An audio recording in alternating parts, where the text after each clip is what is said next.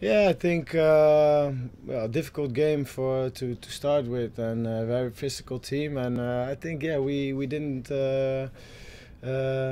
score a second goal. I think that's disappointing, but still, yeah, a good feeling about the second half, especially. So we have to be keep going on that feeling.